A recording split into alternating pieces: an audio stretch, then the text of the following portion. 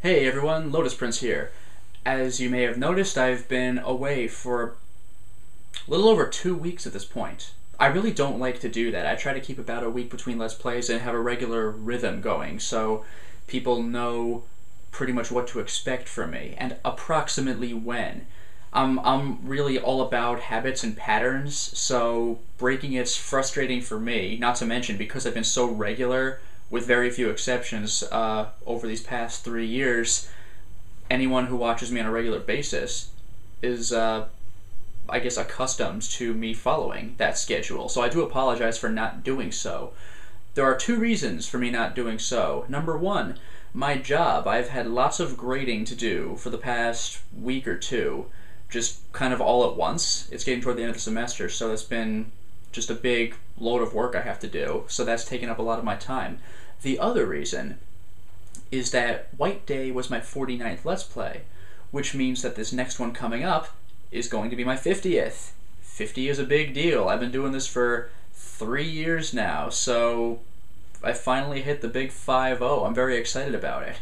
Now, that being said, I've actually been, this is the second reason why I haven't been around, I've been taking this time to create a new intro sequence for myself. Finally time I updated it. The last time I did a new intro sequence was for the 20th Let's Play, Fatal Frame 4, and that was special because it's number 20 and because Fatal Frame 4 is such a big deal. You don't see that every day. Well, this next Let's Play, obviously 50, is a big deal, and this game I'm going to do, it's more common than Fatal Frame 4, but as I indicated at the end of the White Day LP, this one has been requested for a while, so there's still high anticipation for it, including from myself. That said, because I've been busting my ass on these two things,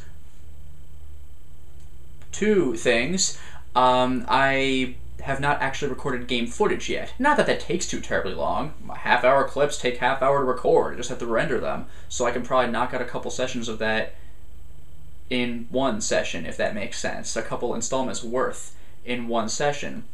So that'll be easy to do, I just have to do it. So once I finally get my act together and I get everything set up to actually record this stuff, and assuming it records properly, I think it should. I always say this and it always works out, but I want to cover myself in case it doesn't. So assuming everything works out nicely, I ought to have this up relatively soon. So I'm going to put out my next game reveal video later. Hopefully within a few days. Shouldn't take too terribly long to put this thing up. I got the footage for that. I just need to put that together as well. Hopefully I can make it decent. In other news, I still have not played BioShock Infinite yet, so no spoilers for that, but one thing that's kind of been bugging me now that I've played it, you might have heard me talk about BioShock 1 once or twice. I certainly mentioned it in my System Shock 2 Let's Play when I say that it is the same game, which means it's good, but I mean, I was able to call the plot twist literally within like a half hour of gameplay. Not even joking. I played the game a decade ago. It was called System Shock 2. What do you want? BioShock 2, though, I didn't know what to think about it before I started playing it, because I heard a lot of negative things about it. Oh, it's very linear. You don't get to wander around Rapture as you could in BioShock 1. You couldn't go backtrack. Also, you're playing as a Big Daddy. I don't know if I like this. Also, a bunch of the characters in the first game are dead because it's a sequel, so, ooh, like, what's going to happen with this? I don't know if I'm happy about this game. But I was personally thinking, you know what? I don't care. It's not System Shock 2 a third time, so whatever. I won't be able to call everything as it happens, so you know what? Sign me up. So I played it, and then I thought the game was freaking awesome. Why the hell do people hate it so much? Seriously, like, I actually don't know. I'm not even going like, oh, well, it might not be as good as the first game, but oh, come on, guys, lighten up. Like, I don't understand why people dislike it, like, at all. Maybe the linearity. I can kind of buy that. If you liked more open world exploration, fine. But that doesn't make you, like, hate the game. This isn't, like, Final Fantasy 13 where it's literally a hallway. You could wander around in the areas you were in. You just couldn't go back to those areas once you clicked the Go to Next Area button. So I don't understand. The gameplay was better. Even the controls were better.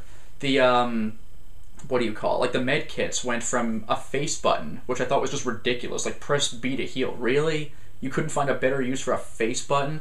So it went to D-pad right. Thank you. It was little things like that. The gameplay was better, the combat felt generally better. I will admit there was not much more of a enemy variety. In fact, were there even any new enemies? You had the same kinds of splicers. That I could see being a complaint. The final boss wasn't corny as hell. I gotta admit, even System Shock 2's final boss, it was like, I appreciate that you want to make it big and bad, but this kind of is a disconnect from the entire rest of the game. It's like Dead Space 1. You're fighting all these baddies, and then the boss is this skyscraper, and you're like, well, I know why you'd want to do that, but it doesn't feel right. So Bioshock 1 and System Shock 2 both had that problem. Bioshock 2's final encounter was handled much better, in my opinion.